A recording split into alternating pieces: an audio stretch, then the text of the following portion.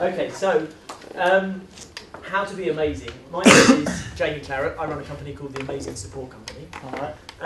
What do? We do network support, server support, desktop support, that kind of thing. We do it for small to medium-sized businesses. So we deal with anyone from 2 user sites up to 100 user sites. I've got a team of people that work for me, and it's a business that I started about 10 years ago. First 5 years was me running around with a screwdriver, fixing computers, kind of trying to build up my business, and then about 5 years ago, kind of really pushed it forward, and there's about 9 of us now in the company. Right. Okay. Cool. Okay, so I thought it'd be good to talk to you because basically there's a lot of bad news out there at the moment. Are any of you, just so I can get, I know I spoke to you guys, who's in kind of first year, second year, whereabouts, if we just go around the room, whereabouts are you in your course and what are you doing? Third year, computer science. Okay, third year, so you're going out into the big wide world very, very soon. Okay, and you? Computer network, second year. Second year, okay. Yeah, computer network. Second year. Second year. Yeah. Computer communications and second year. Second year, okay. I know you're very clever, you're the master's man, so do I know that you're kind of first year? And you're third year. Okay, so how does everyone feel about the kind of the economy and the news and what they're reading? Are you worried at all? No? Yeah? No? Maybe I'm talking to the wrong group here. Maybe you're all going to go and get jobs straight away. Okay. Well, I think it's worrying because, like, I'm sure the people who graduated last year still don't have jobs. Yeah, the people who graduated the year before them still don't have jobs. Yeah. And you wonder, you graduate, then where do you go to? Because first of all, you think of going into the master's the year immediately after. Yeah. But again, is the issue that the government is raising fees. So coming back, it will be difficult to like get the amount of money they require in a short while and come back to your masters and then go there and think you more. Yeah. But even with the masters, unless you teach in a university, which at times you hear they're undercutting people, it's still a challenge to whether if you go do your masters you'll get the job, and then will it be of any help? There's no guarantee. Exactly. Yeah. Okay. And when you're thinking, especially you in the final years, how are you thinking about going to get a job? Have you started doing anything? Have you started looking around? I know obviously when you graduate, it'll be kind of middle of kind of June time, isn't it? May, June. I'm a second year student, so I'm just thinking to get some replacement. Okay. So basically, I'm applied for IBM and other companies like Windows or something else. Okay. But still, like, I have to wait. I have to apply, still wait. So I'm doing SLAs. I'm a student rep. Okay. So I've still got some experience at least to get a show off. I done, like, in my last vacation, I've done some work for Cisco as well. Okay. 2 months. Yeah. So I still got some experience to show that, okay, I'm doing something. Okay. So maybe someone is going to get attached. That's one of the things we'll talk about. Yeah. So at least we need some, like, I need some experience to show to any company so that they can just take it to me and they're like, okay, this guy can do this because he has experience. Yeah.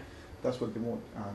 That's what I'm looking for, to get some new experience. We obviously we employ people, all the time, and we're interviewing people a lot of the time. And one of the biggest problems that we have is that you have graduates, and there's no disrespect to graduates, I was one once, but they come into the interview and they say, right, I've done a computer science degree, I want 30 grand, and I want to be an IT manager. You're like, hold on a second, you've done nothing, you've got no experience and anything like that. And actually, I haven't put it up on the thing, and I'm not sure if it was on the thing, but a lot of what you learn here, technically you need to know to do your job. But what we find as an employer is, technically we can teach you what you need to know, because what you learn here is going to be subtly different to what we do in the day-to-day work. But what we can't teach, and what is probably most valuable to you, is your personality and the way you talk to people, the way you interact with people, and that's kind of why we call ourselves the Amazing Support Company, because there's a lot of companies out there. You ring them, they go, hello, help desk, that kind of attitude. And we're not like that. We're friendly, helpful, and we're all about that. So it was just a few examples. Obviously, you get all these words: double dip, recession, unemployment. The bloody world's falling apart. But that's one way of looking at it. I think if you're going to go far and you're going to do well, you've got to be optimistic about things. And you can. It's very easy to get into a doom and gloom mentality. And the other way to look at it is that there's massive opportunity. Now, this is a bit of a wordy thing. I'll read it to you. Has anyone heard of Seth Godin at all? Okay, he's like a marketing guru, and he writes these blogs and talks about things. Yeah, about 30 of them coming, so shall I let them in? This is something that he wrote actually about 10 years ago. So this is a quote from him 10 years ago, and he kind of rehashed it in a recent blog. He says, here's a question that you should clip out and take to your bathroom mirror. It might save you some angst 15 years from now. It said, the question is, What did you do back when interest rates were at their lowest, which they are now, less than 50 years? Crime was close to zero. We're not quite there, but obviously crime's low. Great employees looking for good jobs. All you guys are qualified, and you're eager to learn. Computers and the internet, and you can do anything now. You can literally do anything now. And there was almost no competition for good news about great ideas. What he said is many people will have to answer this question by saying, I spent my time waiting, whining and moaning. And that's basically the gist of this quote. And what I want you to get from that is that there is a lot of bad news out there, and it is all very negative, but the opportunities are amazing. I'm reading at the moment, Steve Jobs. I presume most of you have heard of Steve Jobs and Apple. And I'm reading his biography at the moment. And, he saw an opportunity, the beginning of computers, and he obviously became one of the richest people in the world because of it. And now there's Facebook and Google and all these different things, and there's so much opportunity, and all you need is a computer and an internet connection. So it's pretty inspiring kind of times in which to do things. Okay, that was one of the things. I'm here really to why am I here today? Really to kind of give you a bit of motivation about looking for jobs and what's going on in the market, but also how to set yourselves apart from the hundreds and thousands, if not tens of thousands of students that are applying for jobs at the moment, who are all in technology. Everyone wants to be in technology now. So, what do people think when I say by amazing? What springs to mind if I say I'm the amazing support company? And what do you think? What image do you get in your mind of the people that work for me, or the? Pete knows them, so he'll be able to tell you whether you're right or not. But let's try it a different way. Let's think about: have you been anywhere recently? Have you been to a shop or been on a train, or have you experienced what you would consider to be amazing customer service or something incredible? Yeah. Do you want to give us an example of where something like that's? Oh, okay. Yeah, I was going to.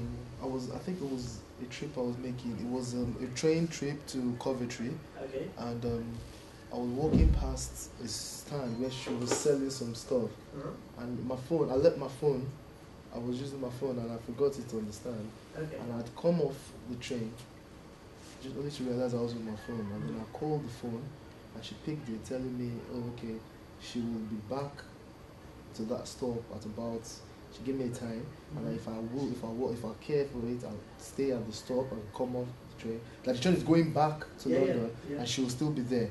Like she's going to keep it for me, and that was what she did. And I stayed there for, I think it was kind of long though. It was about 4 hours before they came back. Wow. But I just waited there because I had my contacts and I needed it desperately.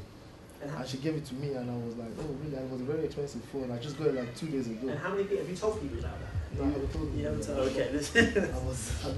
Was what I was going to say is, on the way in today, Pete and I were just trying to get a parking space to come up here today. And that's a great example of kind of someone doing something, going beyond the call of duty, going way beyond.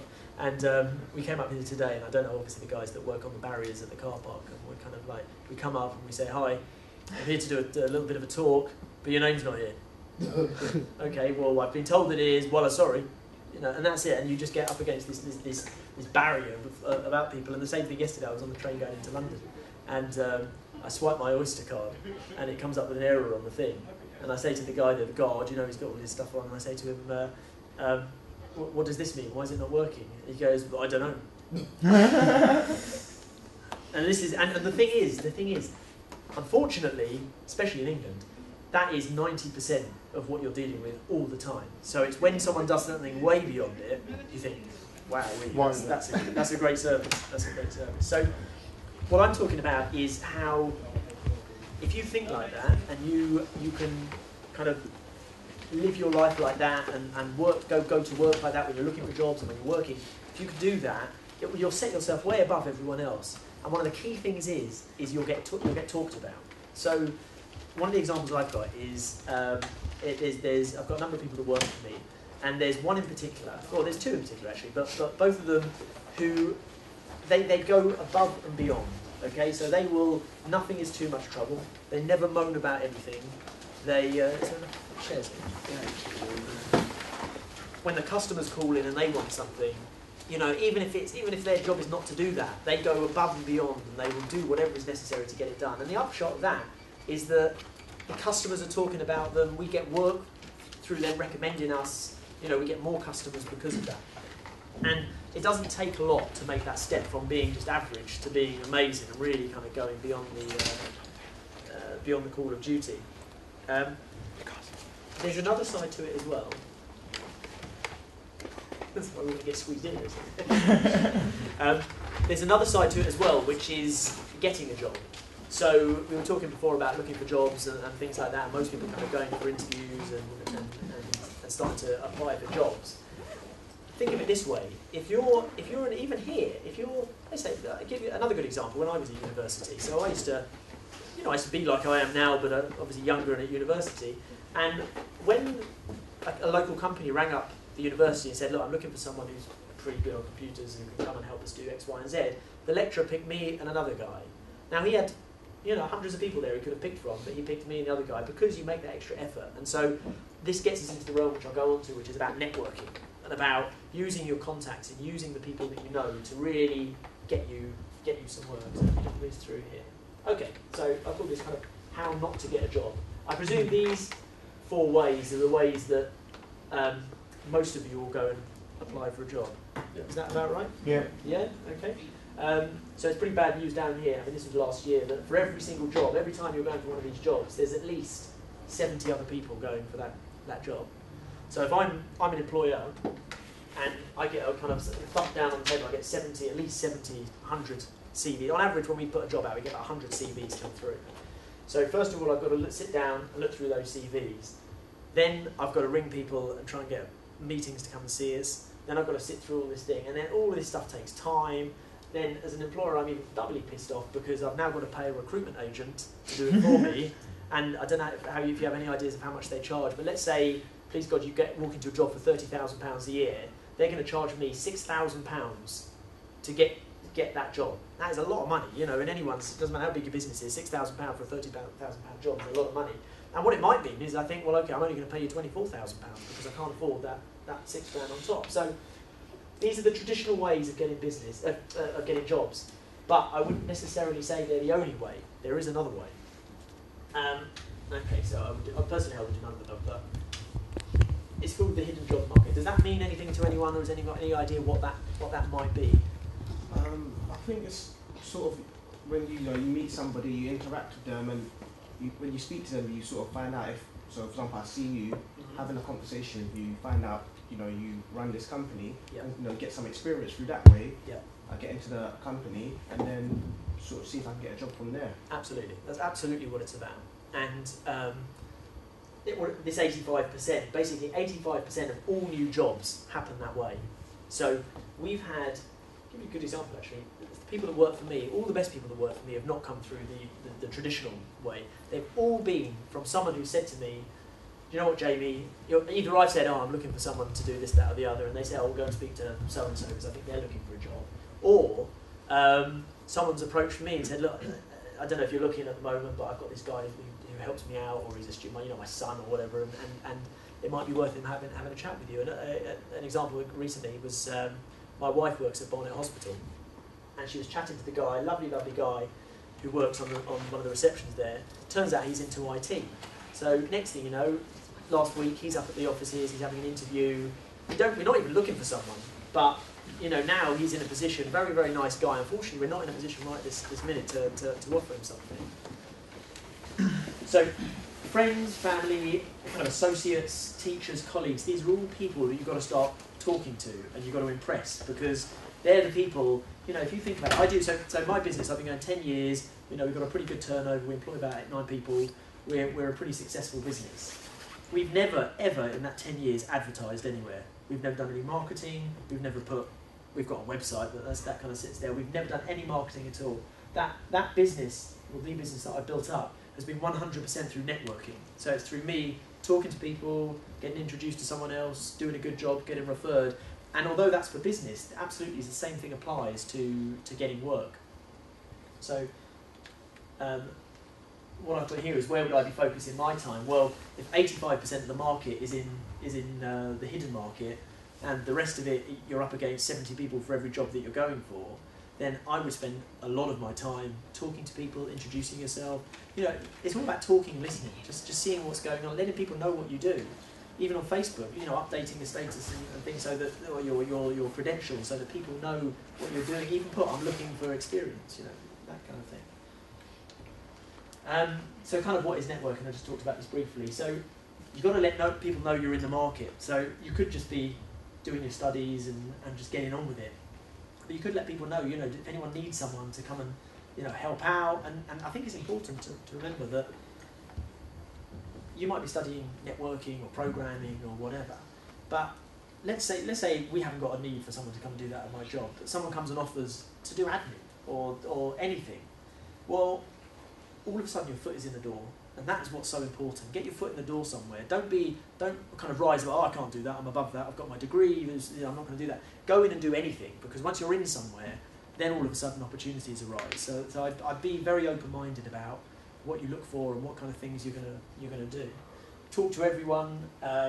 Always think about how you can offer to help people. That's one of the things when I think about really good people who work for me. They're always saying to me, Jamie, do you need help with this? Do you want me to do this? Do you want me to do that? The more you do that, the more you're the person that I'm going to think of when I want to either, you know, offer you a job or something like that. And this is the other thing, kind of warmed up or pre-vetted. So in terms of business, you know, if I get referred to someone, who's heard of cold calling? Have you heard of cold calling or telemarketing and stuff like that? So that's where, you know, you're sitting at home, you just sit down to watch EastEnders and the phone goes, oh, is our gas, electricity, kind of, you know, trying to send you that kind of thing. That's cold calling. Now, a lot of businesses get their business by cold calling other businesses, saying, would you be interested in our services?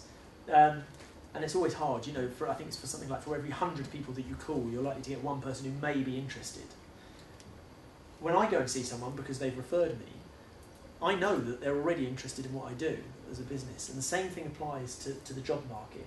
If someone comes to see me, this guy that my wife kind of mentioned, I already know all about him. He already knows about me.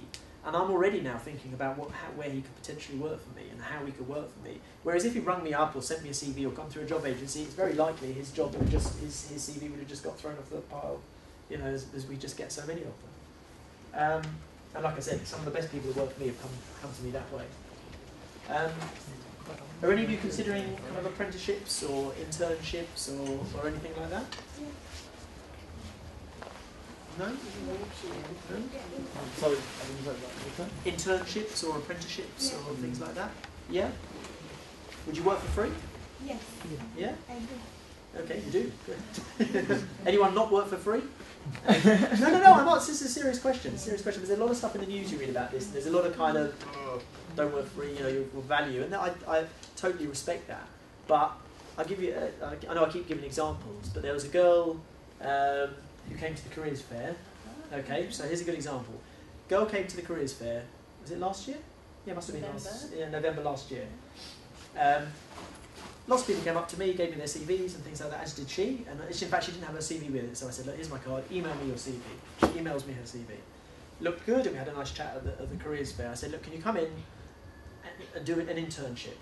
Okay, and it was, okay, maybe we were wrong or not, but we said it's going to be for an indefinite amount of time, because if you're keen to do it, we want to see how keen you are. Okay, so she came and worked for me. Initially, we didn't know quite how we wanted her to work or what she wanted. She just seemed like someone who's going to do a good job. She came to us. She worked for us for, in the end, I think it was a couple of months. We did pay her kind of obviously her travel expenses and all that kind of stuff. Anyway, she could not do enough to help. She was. I'm very much a big picture starter kind of person. She's a detail finisher person. We work very, very well together. Okay, and she did some really fantastic work. So it came to the end of it, and so she's now telling me she's finished her masters. I think she was doing. And she's now looking for work, and you know, thank you very much. And I said, well, look, I know what you're like now, and I've got some friends who have business. At the time, we couldn't offer anything, but I said, let me have a chat with a couple of my friends. So first things first, I got her CV to the head of IT at Tesco.com. Okay, a friend of mine, someone that I know, and so she got the CV in there. And at the time, she didn't go for the interview because of what happened next. I also gave her CV to a friend of mine who runs a consultancy, a small, very, very, very niche consultancy. I've heard of places like Deloitte and all these kind of things. So they're not that, but they are very high end. They work in the city. The transactions they deal with are hundreds of thousands of pounds. Okay, the deals that they do. I rang him up and said, hey Mark, listen, I've got this girl who's been working for me. I think you'd get on. I know what you do, and I think it'd be good. She goes over there. I sent a CV. He said, yeah, sure, send her over. Send her over. 2 days, she's got a job. So she's now working. She's based in RBS's head office in London.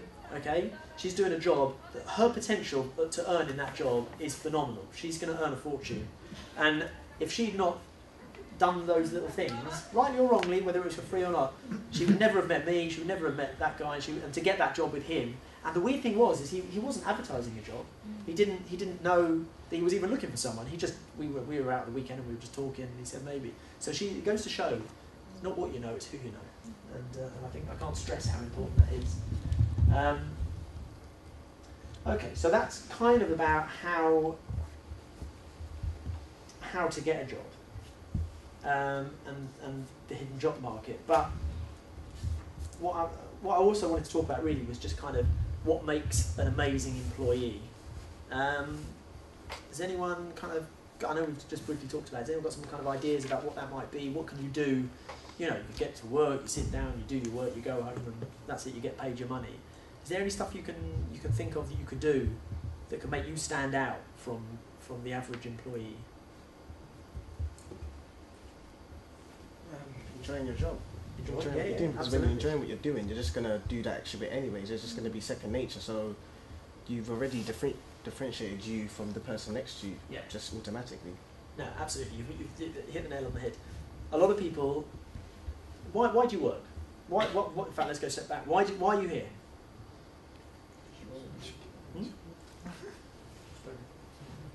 To get a job? Yeah. Why do you want a job? Money. Money? Okay. To be fulfilled. Sorry? To be fulfilled. To be fulfilled? Okay, no, that's to prove yourself, like you can do something. Okay. See, I think that stuff is the stuff you've got to ask yourself, because it's relatively easy to go and get a qualification, go and get a job, and just go to work to make money. But what I think is important is that the people that work for me and the people that I want to work for me, they're not just there for that. I think when you look at some of these studies about what fulfills people, and is it money? Money actually comes down quite low on the list. You've got to be doing something that you love to do, because you're going to be doing that 9 o'clock till 5 o'clock or 6 o'clock, for the rest of your life. So it's very important that you find something that you love doing and that you're happy to do. This is the other thing in terms of kind of getting promoted and stuff like that. Again, if you've got a team of people and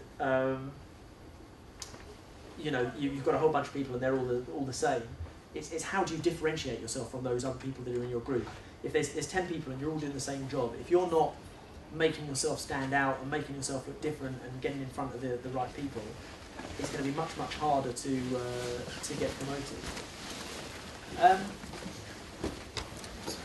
That was kind of it. And actually, what I wanted to do the last bit was really kind of get feedback and so, always what's quite fun is to get examples of very, very bad customer service, because that's what it comes down to, is customer service. Whether your customer is your boss or whether your customer is the customer, it's about customer service. And maybe have a few examples of some really, really bad situations or stuff where you've been really impressed by something. I don't know, has anyone got some examples of something recently where they've been to a shop or a restaurant and someone's done a really bad... Go on, do you wanna... I went to Asda to shop, and then that's where you went wrong. They have this new point of sales. Okay. Where you put the product and then it scrolls on a and then you're supposed to take it yourself. Okay. Then what I had, I didn't want to go to those point of sales. I wanted someone to help me out, because I wanted to know the price fast didn't have. Okay. So when I was there, he tells the manager, the one who's standing on them, tell her I can't serve her. Okay. To go to the point of sale, and I'm like, excuse me, why don't you tell me that yourself? Because I'm here and I'm waiting. Mm-hmm.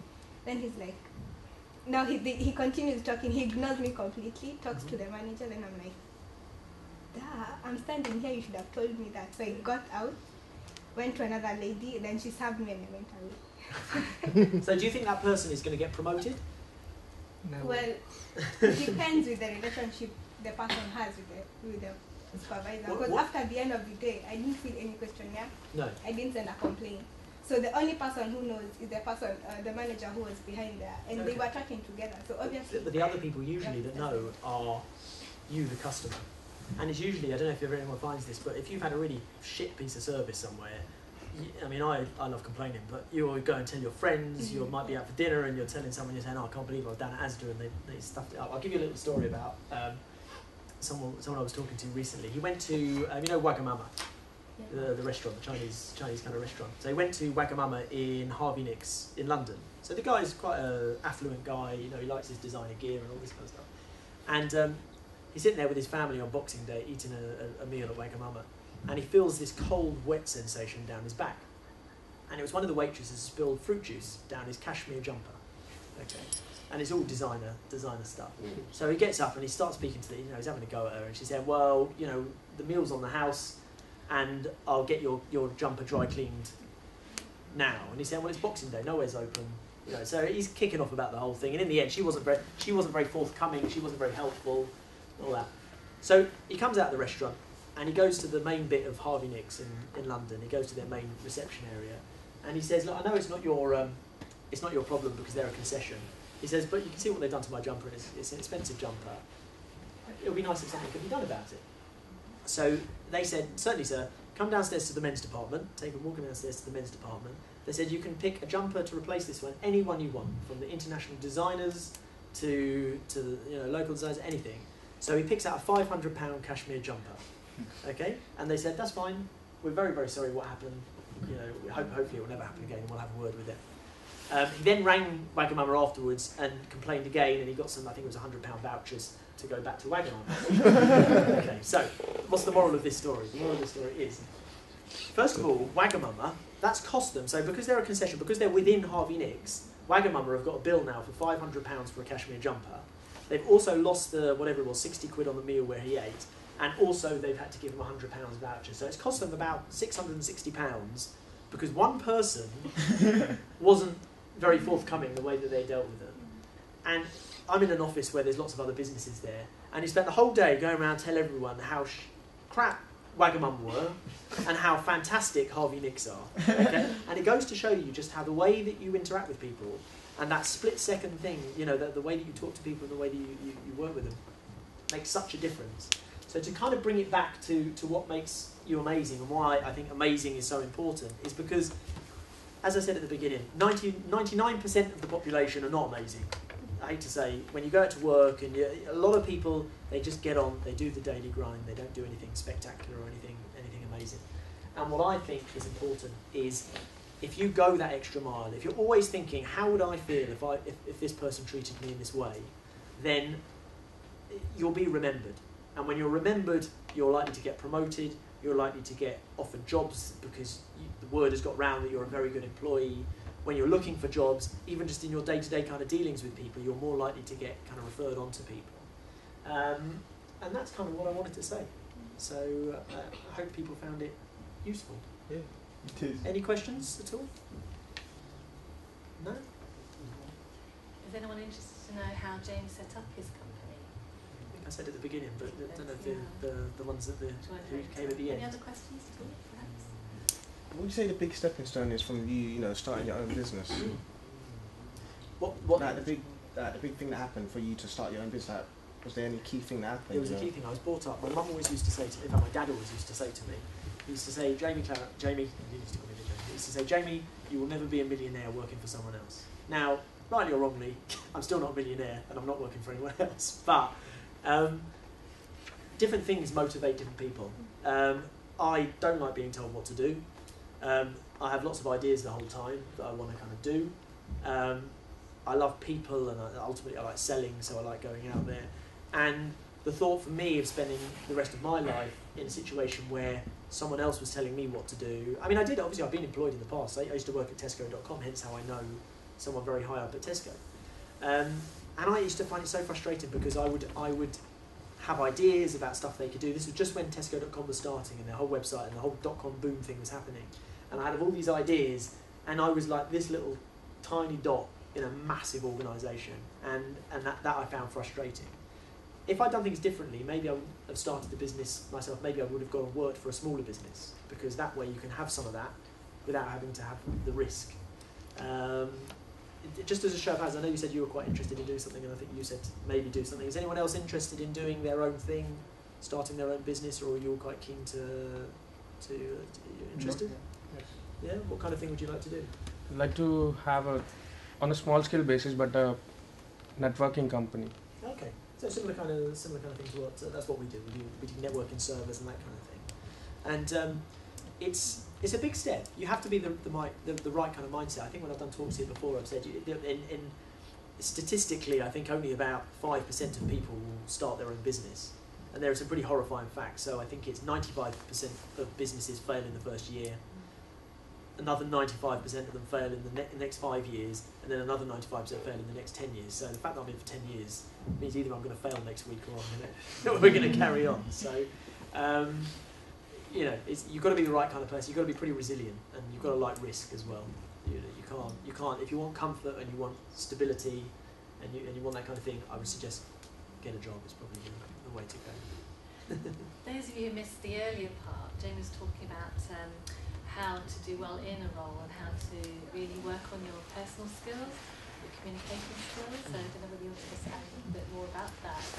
We all know you're technical minded, you've got very strong theory from your studies, but it's often the people skills that will get you through the interview, be remembered, and where employers might think, oh, this candidate's actually better because I've got a rapport with that person, they can talk with me, they can meet random people, be comfortable when we meet clients. So that's really important, isn't it, in the industry? The key word we said there is rapport.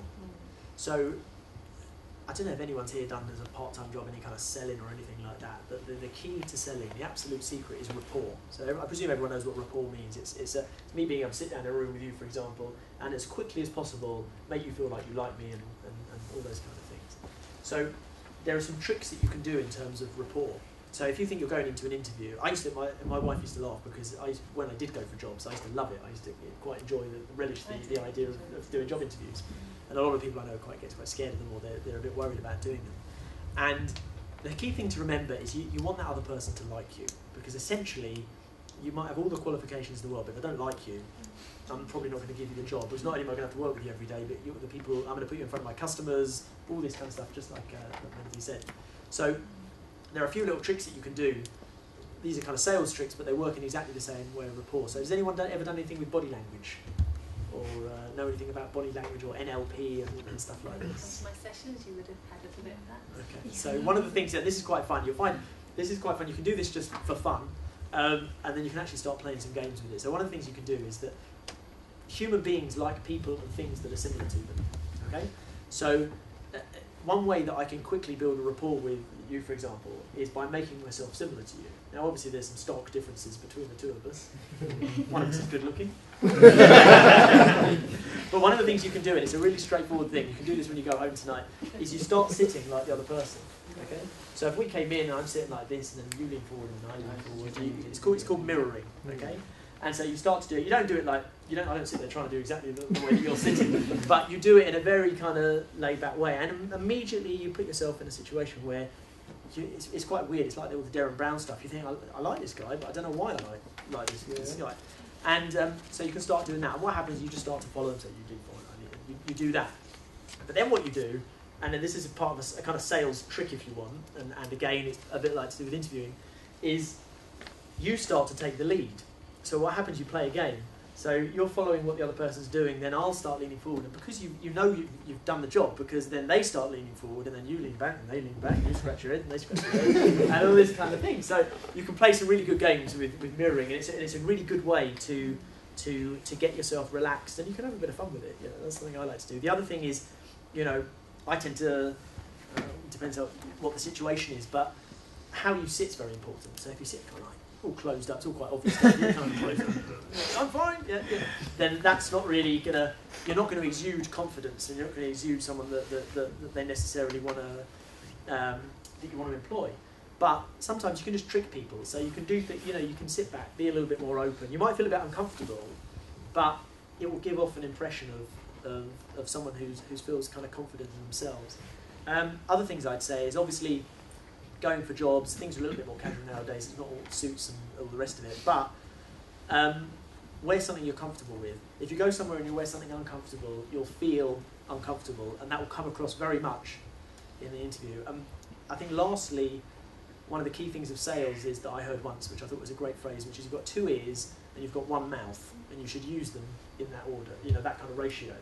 So spend most of your, I know I'm doing all the talking today, but when I go on a sales pitch and I go and talk to someone, I spend probably 90% of the time listening to them and listening to them and understanding them. And the more you listen to them, everyone loves talking about themselves. Okay? We all love it. You know, the minute someone opens up and says, tell me about your problems, it all starts coming out and, you know, you love it. Everyone loves that. And the same can even work in an interview. You know, you can go into an interview and you immediately strike up a rapport with the person, and then you get onto the subject. They might ask you what your hobbies are, and you might say, oh, I don't know, playing a guitar. Oh, I play the guitar. And then the next thing you know, it's more like a friendly conversation. And as I said, you're far more likely to want to do work with someone who's like that and who can work like that. So rapport is absolutely... do you find when you interview candidates, the vibe you get and the way they come across is really important? Oh, no. Facial expression? Absolutely. It really is. I mean, when I think... I had one guy came in for an interview, and he sat there and he had these bags under his eyes like you wouldn't believe, you know, and he just looked knackered. And he was telling me this whole horror story about how it taken him 2 hours to get there and all this kind of stuff. Then he's telling me that he's depressed and he's, you know, and all this kind of stuff, and his life is divorced and his kids are now, that's not really a great way to start. I mean, he might be the best technician in the world, but there's no way I want to work with him every day. So, yeah, the way that you kind of hold yourself and the way that you're with people it's extremely important. Extremely important. So, whilst it's a good idea to get friendly with people, only tell them the good stuff. They don't want to hear, most people don't want to hear the bad stuff. If someone asks you how you are, don't start telling them all they're not really that interested. They just want to, you know about what's good. Has anyone been to interviews? Has anyone kind of experienced it? Any war stories? How did they go? Did you say you? Yeah, it was good. Yeah? Yeah. Did you get the job? Yeah. Congratulations. And yourself? Yeah? I do. Okay. I'm working in holiday. Okay. Receptionist. As a reception, I'm working down there. The interview was alright, but I was too like okay. I was like feeling like when he was asking me a question, I was like okay, what to answer? I was like thinking like for 2 minutes, and I'm like giving a smile. It's like okay, this is good if you're giving a smile, but still you're thinking at the same time. I was like okay, I still was good. I got the job last time. So. Okay, excellent. Does anyone do people have part-time jobs, or most people have got a part-time job, or no one got a part-time job? Or, yeah, I think that's really good. I think it's even if it's nothing to do with what you're doing here. A, you need money, but B, it's all great experience, and it's it's all about kind of understanding people. Jobs, work, sales, customer service, all this. That's all about human interaction, and the more you understand how humans interact, and the more you'll do well. I think that's that, unless there's any other kind of questions. Do you want to tell them where your website can be found? Yeah, of course. If they want to do a little bit of reading. There we go. So you can go and have a look at our website. It's amazingsupport.co.uk. Feel free, if you want to ask me any questions, maybe particularly people who are looking to start their own things. I'm always happy to give advice or mentor people and help them along with that. Or if you want some advice generally in kind of the industry. We're obviously one very small part of the industry. We are a small business within a massive industry. But I know what's going on and I can see what's happening, so I can always happy to give advice and help people if they want to chat. No problem at all. Thank you very much. I've got a list going now. I've got your details. I'll send some information to you later today as well. Thank you very much for coming in, and sorry about all the disruptions. But, a lot of people coming from different sessions. Thank you. Give us a round of applause for Jamie Claret. Thank you. Excellent. I'll be hanging around.